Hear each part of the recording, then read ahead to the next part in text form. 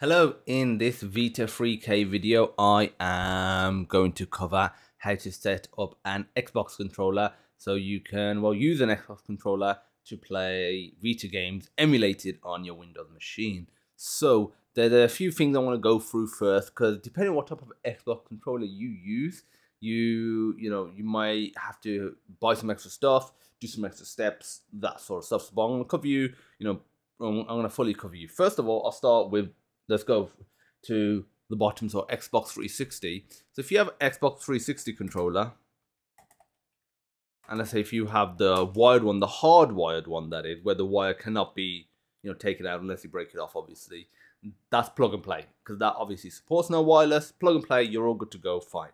Okay, so that's like one of the easiest ones.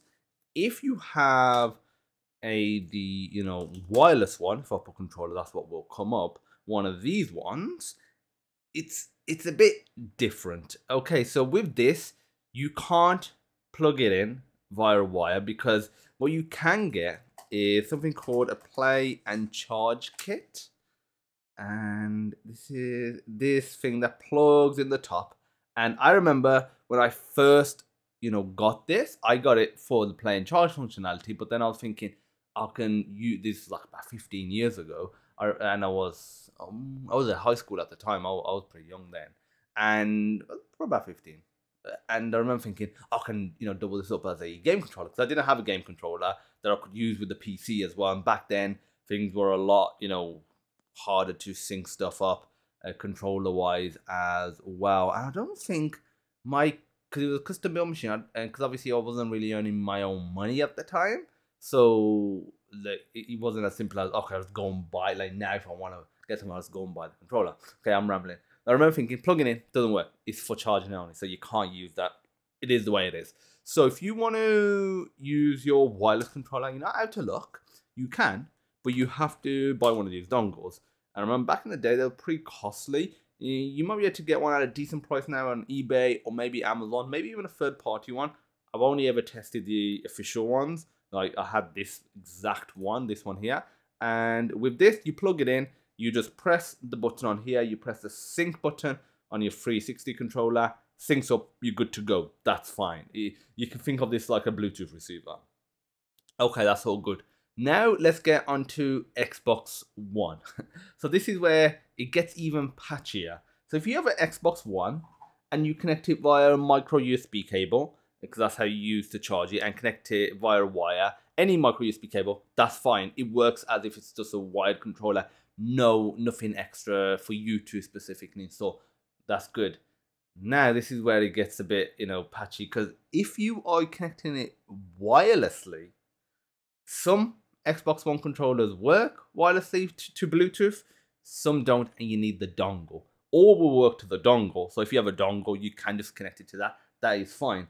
If you have ones that are Project Scorpio or Xbox One X and newer, they did have the new Bluetooth standard, the one that had a bit of a grip at the back, and fixed these LB and RB buttons not pressing in properly, and added a bunch of other small changes as well. They work fine for Bluetooth, but if you just check, like, Xbox One controller Bluetooth check, and I'll provide a link to this, and this basically just checks if was this the website?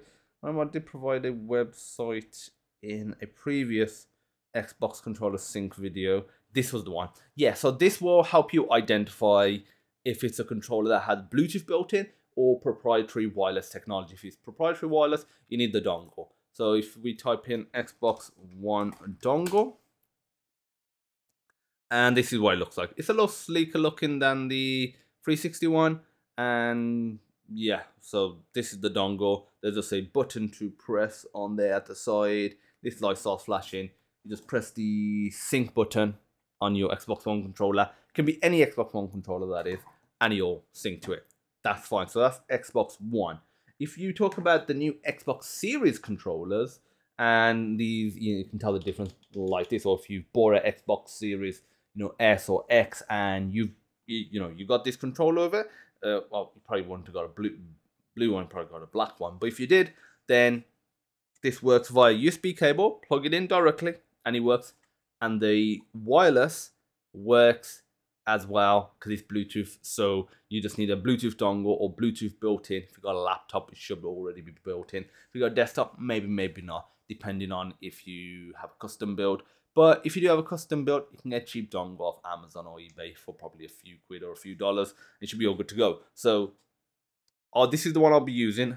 Hopefully I've explained all the different ways of doing it. If you do struggle, just post in the Discord group. There's a link in the description, and there's a Vita3k channel, so just post in there. Okay, so you just want to open up Bluetooth. So if you have just connected it via wire, then you can just skip this, process. So if I click add Bluetooth, and if I keep this sync button pressed, this will start flashing pretty fast. Click Bluetooth. Xbox wireless controller, click that, which I just did. And there we go. That's it. Easy way to confirm that it is connected, and that's for any of the controllers I mentioned, wired or wireless, dongle or no dongle, is to, if you type in, put it down here, game, set up USB game controllers. If you open that up, I'll close this down, and it'll appear in here. Ignore whatever it's called, go to properties, and if I start, doing stuff, as long as it's triggering it, you're all good to go. If it isn't, something's gone wrong, try removing it and try adding it again. Okay, so let me just show you something else.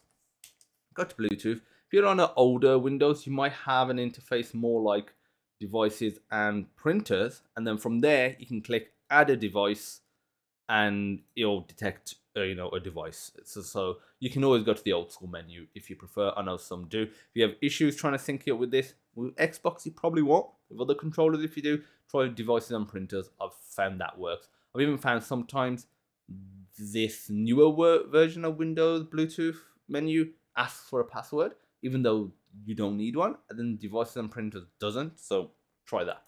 Okay, so next step, just to launch Vita3k and map the controls. So obviously most of this video has been on the explanation of just this, but I thought it was a pretty important thing to cover, because depending on what controller you have, it might just be simple as plug and play. It might not be, but because it is Microsoft, any drivers are required. They do just install automatically for the most part, so you should be all good. If you have any issues, just let me know. So let's go to controls, controllers. There we go. It's picked it up, and that's it. And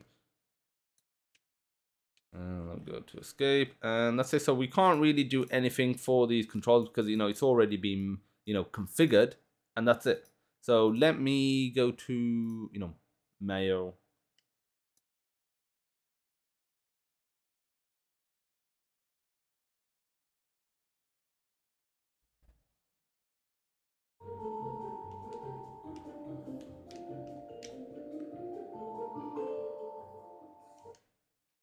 Okay, yeah. So circle turns it on and off. So square would be where X is. So that's sign in. But again, I'll probably give it an error. So yeah, because obviously we can't sign in. Triangle be Y to go back. And we can move around with this. And we can press X. Let me turn the volume down a bit. There we go. Let's earn another trophy. I think you get one at 50.